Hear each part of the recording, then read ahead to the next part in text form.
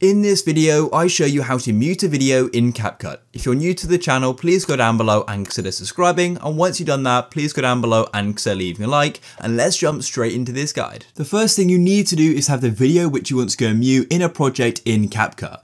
I'll be showing you two different methods for going and muting a video in CapCut, so let's get right into this. So the first thing you need to do is go and select the video in the CapCut timeline. So in this case, I'm going to go and tap on this one here, which I want to go and mute. Then what you need to do is come to this bottom bar of tools here and swipe across until you go and see the option for volume. Then you need to go and tap on volume, just like so. It's got sort of the speaker icon, and this will open this volume adjustment tool. And as you can see, on the left hand side, we've got 0, and on the right hand side, we've got 1000.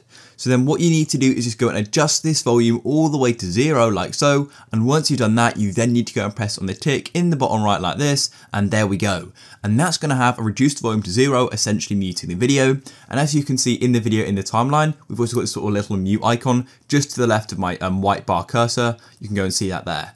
Now another way you can go and mute the video is by tapping on the video once again, making sure it's selected. Then what you need to do is swipe across on this bottom bar like so, and then go and tap on extract audio. What this is going to go and do is separate the video track and the audio track. So I'll press there. As you can see, we've now got the video track on top and the audio one below it.